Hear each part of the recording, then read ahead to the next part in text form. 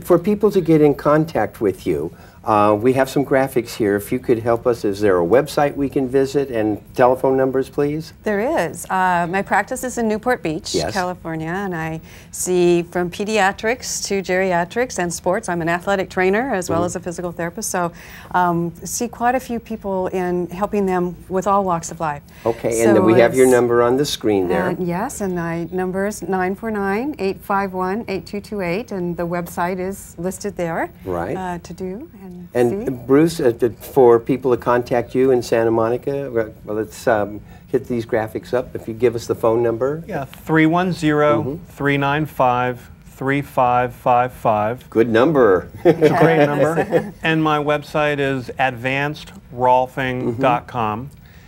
And I also do a lot of work with people who have unresolved scar tissues. So whether it's post-C-section or hysterectomy, sometimes the layers just become restricted, and I help redifferentiate them, and it's a very helpful thing. Well, Bruce, let me focus on that for a second, because so many of our audience are actually caregivers, and they may have noticed something in the person they're caring for that's not right. You know, their instincts are troubling them.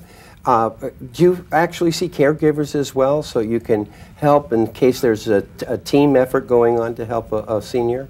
Yeah, people will come in with their significant other or their caretaker, and as much as I can, I'm sure Gail does the same thing, we try to empower people to take care of themselves, improve the ergonomics and leverage in their activities of daily life, and just pass the information on versus just hanging on to it ourselves. Right. Gail, let's talk about balance issues, because so many elderly people, that's when the crisis comes. They've fallen. What are some of the steps people can do to sort of keep that away from them, to help them navigate life, if you will? One of the key things is keeping their flexibility. Keeping their flexibility, the hydration that it comes from hands-on therapy, but also exercise and strength and lengthening. Keeping their strength, keeping their coordination through means that are exercise related. Also teaming up, working like you said with the caretaker. We get the caretaker involved with their therapy. And what is it that they can do to help with hands-on work, keeping the range of motion going, and working with stabilizing their balance through those means. You know, you guys were gracious enough to give us a list of like the top 10, 11, 12. And let's go through some of these things so people can figure it out. And of course, the first one got me right away. Clothing, wallet in the back pocket. Now, people really do throw themselves out of alignment sitting on their wallet, don't they? They really do. It, especially if you have a big wallet, it just puts an asymmetrical twist through your pelvis and your sacrum, and it's not part of the solution. Okay, number 2, tight underwire bras. What, they're so constrictive? So constrictive, and it affects their breathing pattern, in such a way. But you notice, Bruce, I didn't ask you this question. Go ahead, but your body, when you feel that and you don't breathe as well, you actually form around it. You go into the formation of what that tightness is. You don't want to stretch from it, so that's there, and it's a very high point. I've watched this in airports all the time. People are loading themselves up with fanny packs, and they pile junk in them, and you just know they're carrying an extra 5 pounds on one hip. That's trouble there. And these backpacks for children. Children hurting themselves. Yeah, we've even gone as far as physical therapy to, which later you'll see in regard to pushing carts, but even with kids, we recommend that they start loading up those small pieces of luggage if they have so many books, starting with junior high and high school. Oh, do they ever. So we get those involved. Basic stuff, shoes and socks. People often don't buy the correct kind of shoes, either for their activities or for their condition in life. They really are, wearing $2, dime store tennis shoes when they need support. If you want to go out and wear shoes that look nice and aren't as comfortable, do that. But there's also a lot to be said for being in a shoe that has a really supportive, neutral sole that is flexible and absorbs impact and is just part of decompressing your body. Well, that leads us to something around the households. People are forever just putting on socks and walking on bare floors, guaranteed to slip. Floors, showers, rugs, and floor mats, these are things where people can get those. At the top of the show, I called it a sprain. You've sprained your ankle. Those are some of the things that actually happen to people. Yeah, and it's just like we say, trying to look for that ahead of time and creating ease in the environment and create the environment. Do the rugs need to be taped down? Do they need to be taken away? Or taken away, Taken yes, away, right. like that.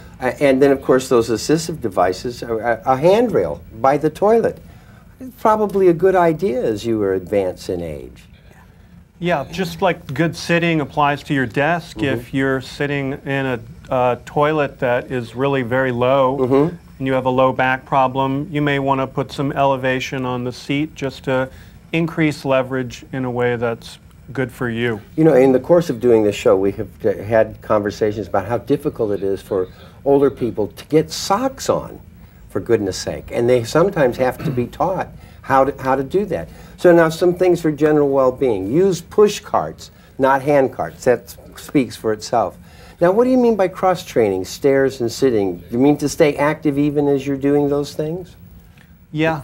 You want to basically give your body variation in terms of how you use it, and that increases the hydration and mobility. So whatever your workout is, try to do something else which is going to move different tissues and work your body in a different way. Right, I see. So it's not just, don't confine yourself to just one thing. Now, unfortunately, it looks like our time is up for today's edition of Aging in L.A. Thanks so much to our guests, Bruce Schonfeld and Gail Wetzler. And now, it's time for our feature on Aging in L.A., Senior Stat Shots, where we look at statistics that pertain to senior citizens.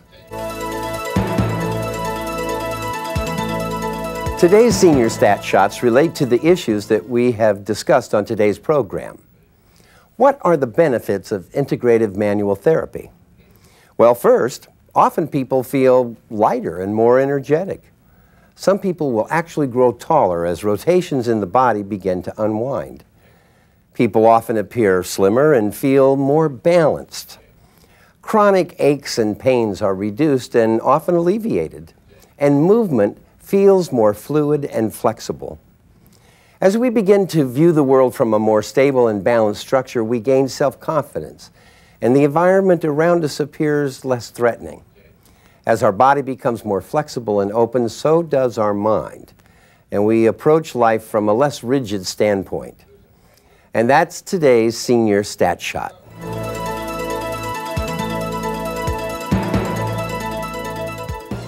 The Los Angeles Department of Aging produces this program with CityView, Channel 35, so that seniors living in Los Angeles and surrounding communities are well informed on the many issues that face them in everyday life. And also to let you know of the many services that the Department of Aging offers our senior citizens. Now, we'd like to hear from you with comments on the program, what you like, what you think can be improved, and your ideas for future programs. So please give us a call. The number's there on your screen, area code 213-252-4088.